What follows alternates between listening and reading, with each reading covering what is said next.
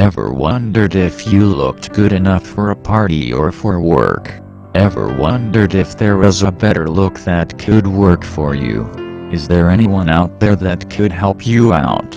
Look no further and be thankful, because there are people out there doing just this for people who have no idea how to look good.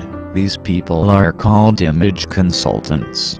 They are known by many names and aliases. Some of these titles are fashion consultant, wardrobe stylist, or lifestyle consultant.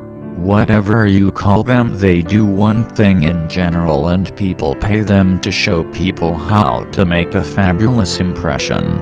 They do this by making people experiment and mix and match styles that would look good on them.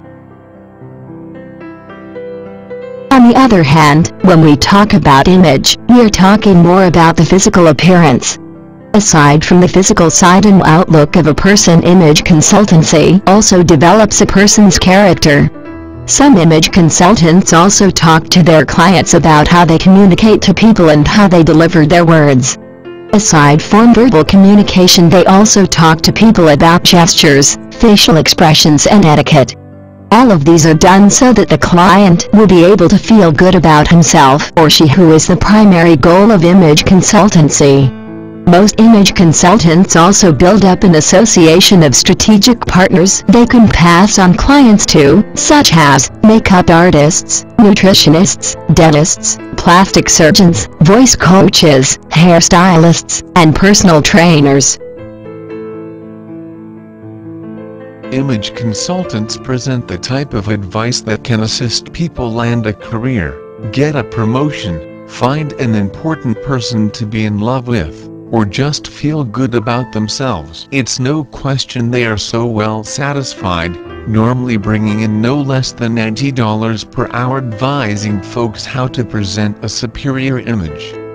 A predominantly well-paid avenue is presenting schooling programs for corporations.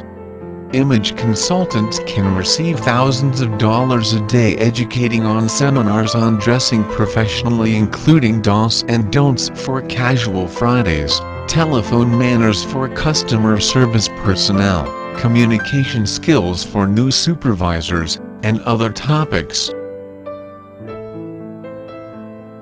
If you are one of the exceptional few who believe image doesn't matter, try shopping at a superior store fully clad in what you would generally wear to clean your basement or move furniture. Then stop over the same stores looking well-groomed and wearing your finest suit.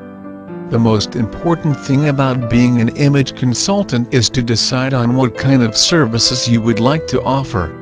Think of which field you would like to specialize. It could be in wardrobe or fashion consulting.